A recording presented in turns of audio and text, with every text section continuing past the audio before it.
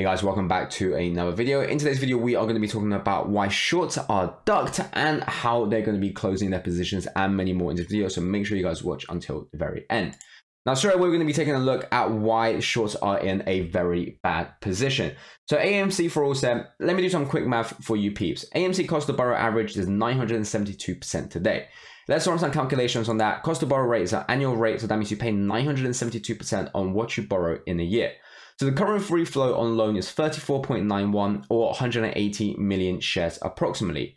180 million shares times current AMC price of $4.29 as of close today equals $773 million worth of AMC shares borrowed. So at 972% cost to borrow, you will pay interest only on those borrowed shares of 773 million times by the 972%, which gives us $7.5 billion. Yes, billion with a B. So how much are they paying that in a week? So 7.5 divided by 52 weeks equals 144.5 million in interest alone. FYI, that means in 5.35 weeks, borrowers would have paid more than the full price of the shares they borrowed just in interest that they can never make any gain on their investment. Shorts are fucked, plain and simple. So let's break this down today. If you take a look, the cost to borrow 972% for the cost to borrow average, the free float 34.91, around 180.22 million shares. So this is the most simple way of looking just how bad of a position shorts are in and how screwed they are. In 5.35 weeks, which again we know it's been longer than that, and for the last 3, 4, 5 months, the cost borrow rate has been over 100% for a very long time. So in 5.35 weeks, it means that it would cost them exact amount of AMC price as of today. So meaning even if AMC, if they're shorting AMC, but they've held it for 5.35 weeks, if it goes down to zero, even if AMC were to go bankrupt and it goes down to zero, they will have made no money on those positions. Again, they're paying an absurd amount to short AMC for not making money. Let's ask ourselves why they're doing that. Why would you short a stock just to not make money, even if it went down to 0.01, even if it went down to $0, you will not make any money. Why would you be doing that? Again, we can see that in a year, they will have to pay over 7.5 billion. Now, again, we know self-reported data, so realistically, the shares on loan could be way higher than that, and there might be some fluctuations on the cost to borrow as well. But at the very minimum, it is very likely that they are paying for at least the 180 million shares at a rate of 972%. So this is how much that they're paying, and again, this just emphasizes just how screwed they are. Again, and it also highlights why would they do this if there isn't a reason to be continuously pressuring AMC down.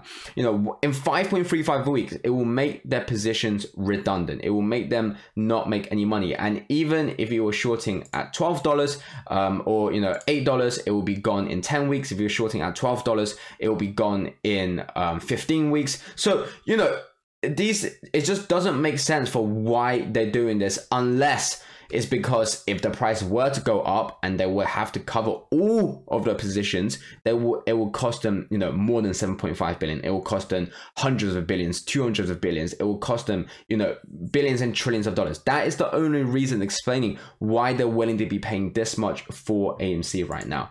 If you take a look at today, and I think that this is quite relevant. So this is talking about GME right now, but I think it's also very relevant for AMC. And it's just a picture of 2 ones inside 1 days until MOAS. And the reason why I say that this is relevant is because for the AMC MOAS, there isn't a particular date. We all know that there isn't a particular date for AMC. What we do know is that there are particular events which could either trigger or speed up the process of the MOAS. And so that's why, instead of expecting on X day that AMC is going to MOAS, we have to understand that any day possible with what's happening right now, especially with what's happening right now, with everything that is going on, we could just see the MOAS happen, because like we know, a MOAS could happen if a certain firm gets default, margin call. If a certain firm default, they have to cover their position, it gets liquidated, etc., etc. And so I think that this is a very relevant post. Now, taking a look at shorts closing, so UBS has taken over Credit Suisse, and therefore the DTCCs will close the Credit Suisse entry at the mentioned date. CS most likely still have the Archegos exposure, and they expect to even close the position out before they can close the account. So I can see 2 scenarios. CS, or rather UBS, will close these short positions and it will cause buying pressure. They find someone who will overtake the hot potato for them to avoid the buying pressure. I see scenario 2 as more likely, as scenarios 1 would / could fuck up some other big players who aren't interested in getting wrecked. So when we take a look at the Archegos exposure and even the Credit Suisse exposures, you know, 2 of the stock to be mentioned is of course GME shorts and AMC shorts. And obviously right now we're going to be talking about AMC shorts, and we know that they do have massive exposure in the AMC shorts. Credit Suisse also gave a price target of AMC at 0.95 for AMC, saying it's going to go below $1. And again, we obviously see where Credit Suisse has ended up. And now we're seeing is that most likely they are expected to close out those positions. But the 2 scenarios is 1, they will actually close those short positions, or 2, they will find someone to continuously hold in those short positions. Now, let's talk about both of those. Firstly, the first position will obviously help us a lot. We know that most likely have a big exposure on the short positions, whether it's with real shares or whether it's with the synthetics and the naked short of AMC. Now, if those positions were to get closed, we're definitely going to be seeing large buying pressure coming up. We're going to be seeing AMC, of course, just really, you know, ramp up the price. Now, they're not the biggest shorts and they're not all of the shorts that is for AMC, so it doesn't mean the squeeze will happen. But what it could do is put more strain on the people who are shorting AMC, and that's why scenario 1 would / could F up some other big players who aren't interested in getting wrecked, or it could just trigger the squeeze and forces other big potential, you know, firms out there to also cover their short positions in AMC as well, because they would put the price maybe to $100 to $200 to $300, and that will cause them to close out their positions. Or 2, and I also agree this with why it's the most likely scenario, is finding someone else who will of course hold these short positions. But even if it's 2, we have to understand is that if we take a look at the cost of borrow again, even if it's 2, it doesn't matter, because even if they were to hold their positions, firstly, they will have to find someone who is got a strong cash flow to be holding these positions, because otherwise they will have to pay, you know, millions and billions of dollars every single year, and again hundreds of millions every week just to be holding onto these positions.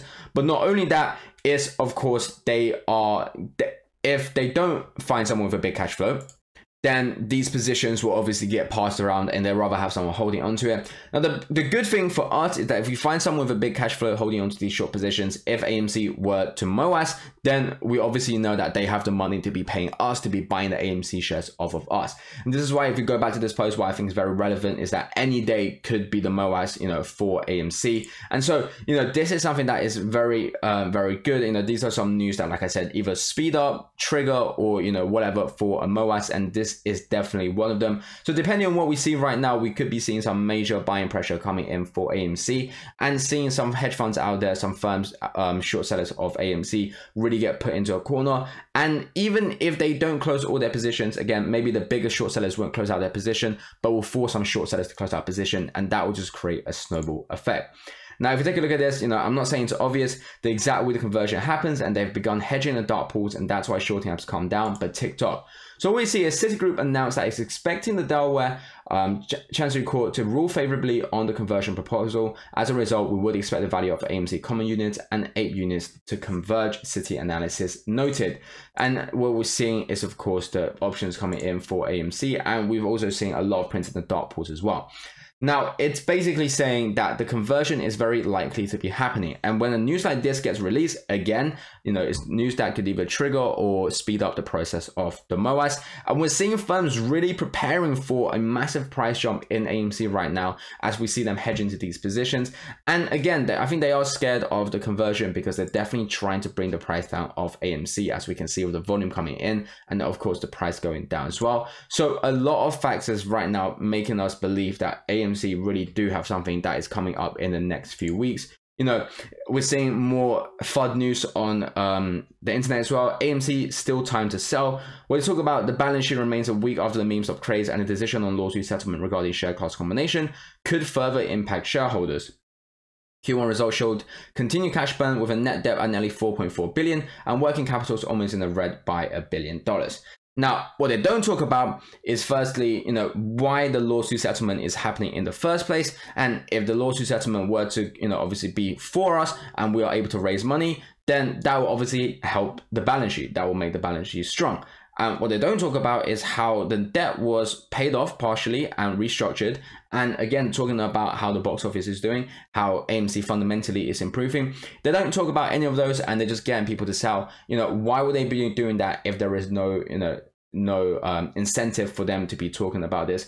So many things on AMC right now of why they're trying to push the price down. And I definitely do think that we are looking at a very, very good place right now. If you take a look at the technical analysis of today, again, bouncing off this 422 and 416 support like we talked about.